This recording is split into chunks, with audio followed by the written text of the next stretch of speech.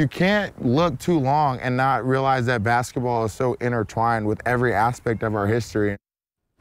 It is a big month for basketball. Venues all across central Indiana will host both the Big Ten and NCAA tournaments, but for some, basketball is more than just a game, and its history is a key part of Indiana.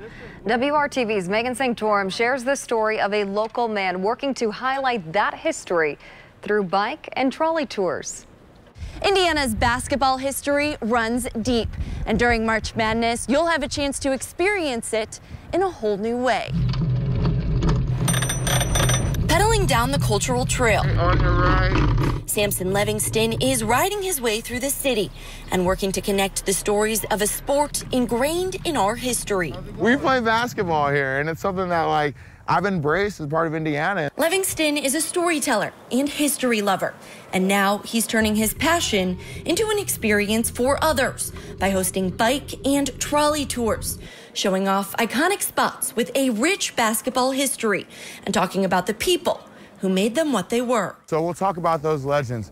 Move through IUPUI's campus, move down to the NCAA headquarters, National High School headquarters. As you're learning about history, you can't look too long and not realize that basketball is so intertwined with every aspect of our history. And so when Indiana Sports Corps reached out to me about doing a tour, I'm like, that won't be hard at all. Basketball is everywhere you look in Indiana. The tours will go by places like Bankers Life Fieldhouse and Lucas Oil Stadium, but it also shows places where major arenas and buildings once stood. We pop off for a little bit at Market Square, and we see that Elvis performed his last concert in his career in Indianapolis at Market Square Arena, and they see that ticket and that plaque. They're like, wow, we're so intertwined.